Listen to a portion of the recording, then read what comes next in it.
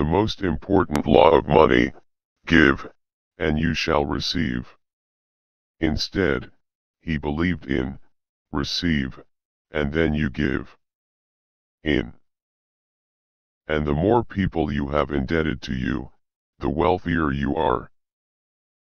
That's the game. Rich Dad constantly reminded Mike and me that the biggest bully was not the boss or the supervisor, but the tax man. Most people, given more money, only get into more debt. But most importantly, he felt the words, "I can't afford it," were a lie.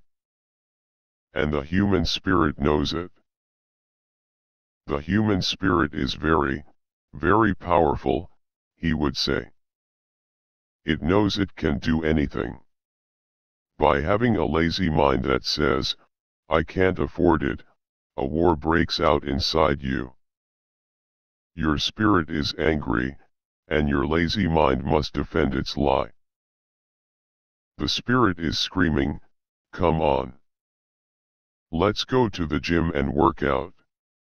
And the lazy mind says, "But I'm tired. I worked really hard today." Or the human spirit says, "I'm sick and tired of being poor. Let's get out there and get rich." To which the lazy mind says, "Rich people are greedy. Besides, it's too much bother. It's not safe.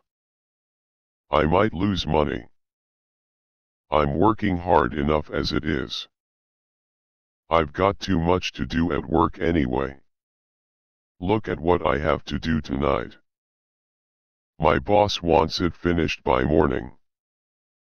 I chose not to listen to my poor dad, even though he was the one with all the college degrees."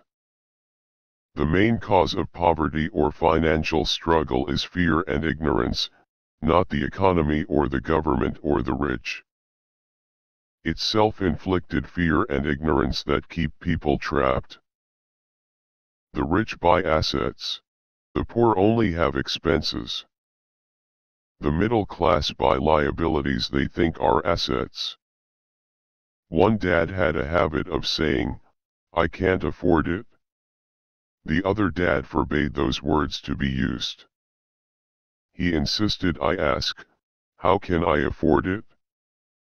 One is a statement, and the other is a question. One lets you off the hook, and the other forces you to think. Most people went to school and never learned how money works, so they spend their lives working for money. We'll list a few. First, the don't wants, for they create the wants. I don't want to work all my life. I don't want what my parents aspired for, which was job security and a house in the suburbs. I don't like being an employee. I hated that my dad always missed my football games because he was so busy working on his career. I hated it when my dad worked hard all his life and the government took most of what he worked for at his death. He could not even pass on what he worked so hard for when he died. The rich don't do that. They work hard and pass it on to their children. Now the wants. I want to be free to travel the world and live in the lifestyle I love. I want to be young when I do this. I want to simply be free. I want control over my time and my life. I want money to work for me. Those are my deep-seated emotional reasons. What are yours? Building your asset column doesn't take hard math, but it does take courage and the right attitude toward failure. Give what you want first and it will come back in buckets. That is true for money, a smile, love, or friendship. Knowledge is power. All they have to do is wait for the opportunity to use their knowledge and then they'll have the money.